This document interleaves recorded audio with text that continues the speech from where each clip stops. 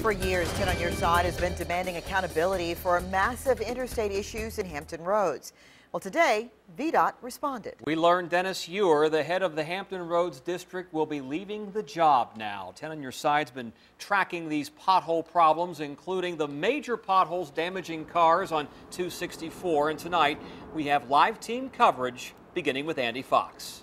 Tom, when I tried to get Dennis Ewer on camera for an interview, a VDOT staffer said, Andy, he is an engineer and he is not going to talk about potholes. It is clear, had pothole disaster not struck last Friday, had Ewer then stood up to explain what happened, he may still have a job. In this case, not talking, not good. We first reported Hampton Roads District Administrator Dennis Ewer was leaving VDOT. In the end, he realized Hampton Roads had lost faith in his management.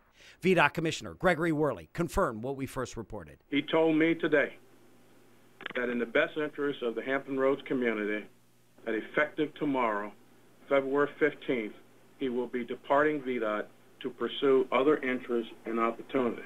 For Ewer, the good was real good and the bad was real bad. The potholes, as trivial as it may sound, was what did him in. I agree that that situation should have never happened.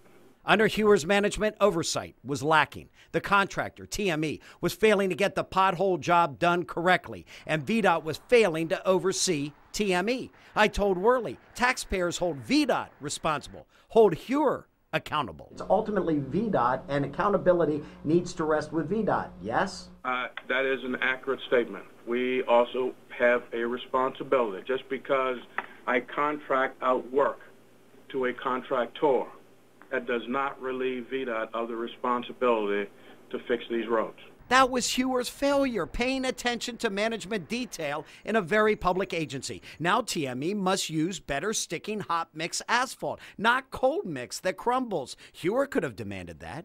All future contracts will require that potholes that are 36 inches square, and that is 6 inches by 6 inches, and 1.5 inches deep, be repaired immediately upon discovery. Curtis Contracting just got a $3 million contract for emergency concrete replacement. Ewer could have done that months ago. Proactive, not reactive. What is TME doing? Now VDOT's finding that out. Could have happened under Ewer, but didn't, until it was too late. Worley said the evaluation of TME now underway will be completed prior to any future contracts TME gets, and the company is set to get a big $31 million contract in May. After all this, maybe not. I'm Andy Fox, 10 on Your Side. With